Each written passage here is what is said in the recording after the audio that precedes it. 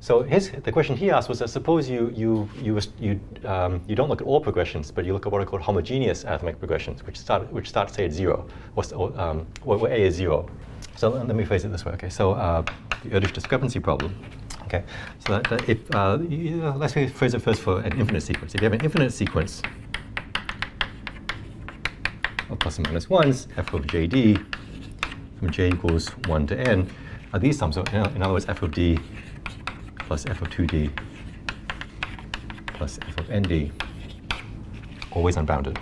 Okay, so Ross' theorem, or actually also Zimmer's theorem or Van der Waals theorem, any of these theorems tell you that you can make that if you have a long enough sequence, you can find some arithmetic progression where the sum is large. But now if you restrict to the homogeneous arithmetic progressions, the ones that start at 0 basically, d, 2d up to nd, can you make this sequence large?